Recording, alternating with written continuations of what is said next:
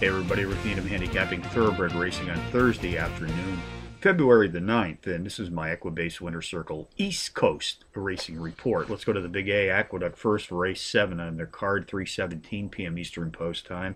It's a 6-furlong sprint on Aqueduct's winterized inner dirt track. 3-year-olds race for an allowance prize of some $52,000. Contenders number 6, Panthro, number 4, Ludo Bagman, number 3, Dr. Copper, and number 1, Hooked on Dance. Number 6, Panthro, qualifies as a Trackmaster Plus Power Pony, as the overall speed and pace profile leader in this allowance field. Sprinting at today's distance of 6 furlongs on the dirt, has hit the board in power run fashion in 2 of his 3 career starts to date, including a power run win in his last start, which was his maiden breaker.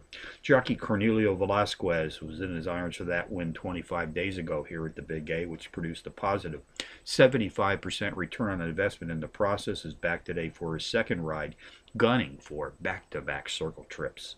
Number 4, Ludo Bagman, a 6-to-1 shot, has hit the board in power run fashion in both of his 2 career starts to date, including a maiden-breaking power run win in his respective last start.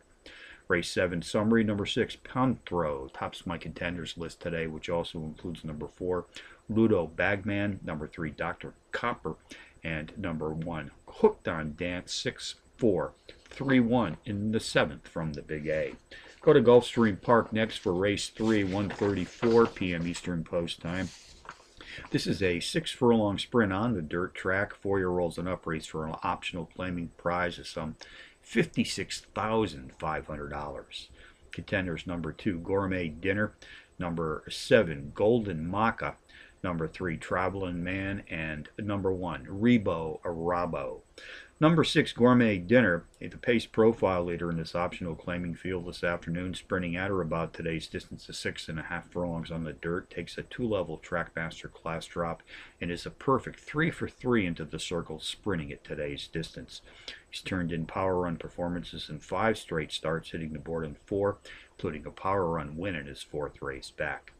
Number 7, Golden Maca, 6-to-1 shot, has turned in a quartet of power runs in his last 5, including a power run win in his 5th race back, in a race which was contested at today's Trackmaster Plus class level of 99. Race 3 summary, number 2, Gourmet Dinner, tops my contenders list, which also includes number 7, Golden Maca, number 3, Traveling Man, and number 1, Rebo Rabo. 2, 7, 3, 1 in the 3rd from Gulfstream Park. Bonus long shots, Tampa Bay Downs, race 4, the 15-to-1 bomb, number 2, the Tito Angel, a French bred entry, the overall speed leader in this claiming field, sprinting at 7 furlongs on the dirt. Charlestown, race 3, check out the 10-to-1 bomb, number 7, Mystic Echo, a Trackmaster Plus Power Pony qualifier, takes a 6-level class drop. Nice overall speed for this 4.5 furlong sprint. So handicapping from both the Big A, Aqueduct, and Gulfstream Park on a Thursday, Rick Needham for the Equibase Winter Circle, reminding you as always to please bet with your head, not over it.